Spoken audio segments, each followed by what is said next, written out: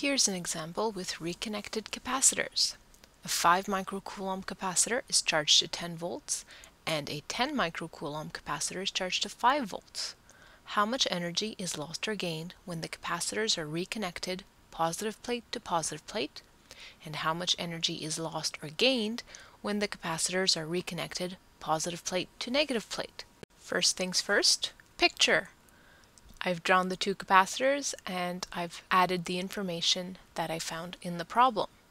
Now, with capacitance and voltage across the capacitor, we can figure out how much charge is on these capacitors. So that's the first thing we'll do. The charge on the first capacitor is 5 microfarads times 10 volts. That's 50 microcoulombs. The charge on the second capacitor is 10 microfarads times 5 volts, also 50 microcoulombs.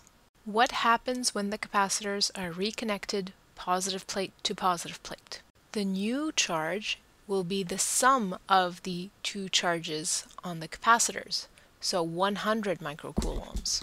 When they're reconnected, the two capacitors are connected to the same points. That makes them in parallel. So the new capacitance is the sum of our two capacitors. That's 15 microfarads. For kicks, let's calculate the new potential difference across the arrangement of two capacitors. We take our new charge, divide by the capacitance of our new arrangement, and we get 6.67 volts. Now let's calculate the old energy and the new energy and see how much we lost or gained. When they're reconnected, the two capacitors are connected to the same points. That makes them in parallel. So the new capacitance is the sum of our two capacitors. That's 15 microfarads. For kicks, let's calculate the new potential difference across the arrangement of two capacitors. We take our new charge, divide by the capacitance of our new arrangement, and we get 6.67 volts. Now let's calculate the old energy and the new energy and see how much we lost or gained. To calculate the amount of energy that we had at the beginning of the problem, we add the potential energies that were initially stored on the two capacitors.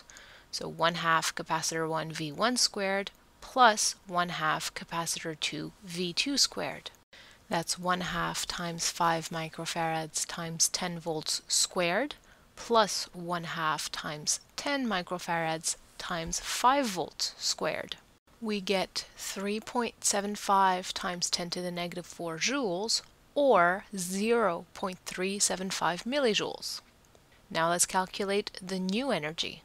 The new energy will be given by 1/2 times the capacitance of our new arrangement times the potential difference across our new arrangement squared. That's 1/2 times 15 microfarads times 6.66 volts squared. That is 3.33 times 10 to the negative 4 joules, or 0.333 millijoules. It turns out that we lose energy when we reconnect the capacitors together. We lose 0.42 10 to the negative 4 joules. Or if you carry all your digits through, that's 0.423 times 10 to the negative 4 joules.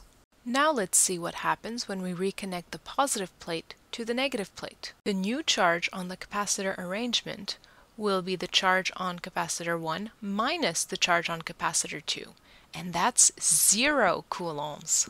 That means that the new potential difference across the capacitor arrangement is 0 volts and that all the energy is lost. Don't you love it when problems end like that?